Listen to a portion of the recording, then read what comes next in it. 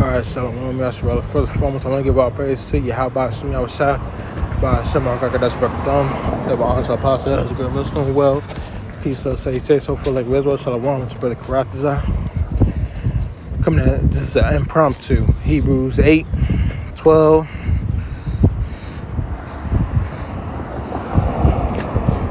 Eight, 12 to 13.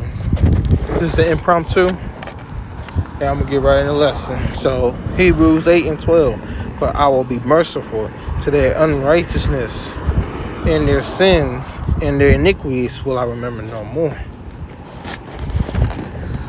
So that's when Yahweh shall come back, destroys Babylon the Great, and free Israel, beginning with the elect, free Israel from the last captivity, and freedom from their flesh. But this talking about the elect, because the elect is gonna do everything they can.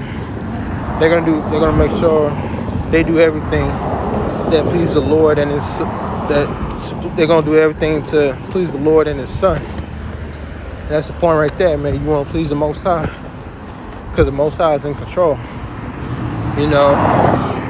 Prior to my era of getting the Pesach mixed up, getting the dates of Pesach mixed up, which got me and what got the brothers rebuke me.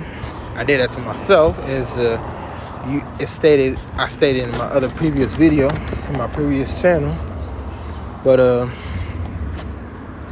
I've been praying, and this woman, she came with 2 boxes of pizza, right? She offered me, do I want a pizza? I was like, but then she gave me a full box, because she said she ain't gonna eat all of it, but she gave it to me, and I see that as a blessing. So the water Yahweh Shai, for blessing me with the food. I know I don't deserve anything, but the water Yahweh Shai, Hashem Harakakadash, that's a blessing. So when you have blessings coming to you, that's when you're doing something that's pleasing the Lord, pleasing the Most High and His Son Yahweh Shai. If you want things to go, if you want things to be smooth at the end, if you want blessings from the Lord, you gotta do that what pleases Him. You can't just pray and then expect Him to do His end when you're not doing your part. No. And this is Hebrews 8 and 13. And that He says, a new covenant He has made, the first old. Now that which decayeth and waxeth old is ready to vanish away. So the new covenant is coming as well. So we had the old covenant, but we kept going off against the Lord. We kept going off against the Most High Yahweh, and look where it got us. The worst captivity.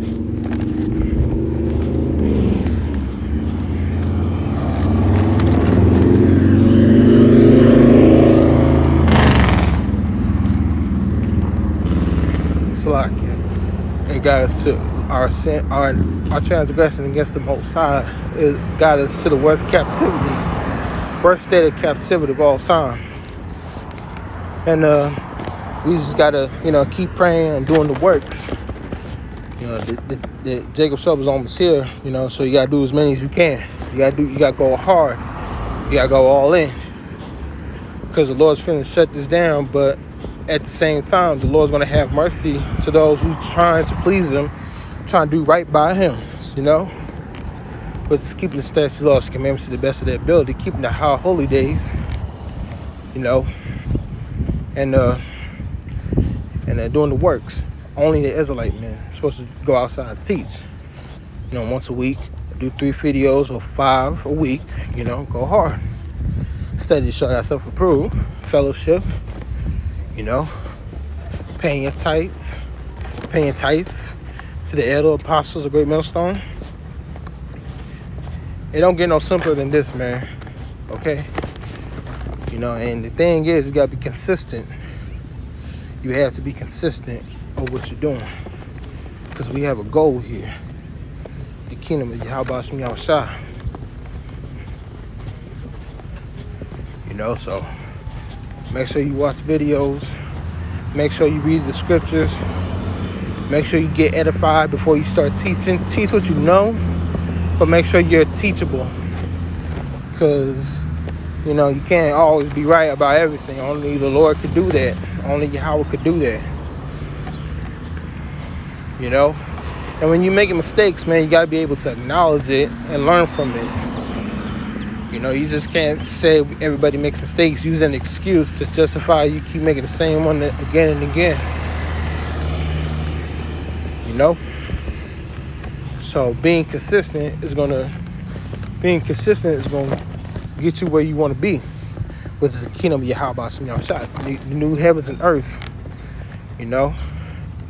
So you just gotta keep teaching, keep praying, keep being teachable, and the Lord's gonna provide for you, okay? So with that, hopefully this was edified. Yahweh Shem Barak Yahweh Barak Yahushua, Yahweh Shem Yahushua, Ba Shem Barak Thumb. Them also apostle as a good milestone, well, peace, say so for the leg of Israel. Shalom.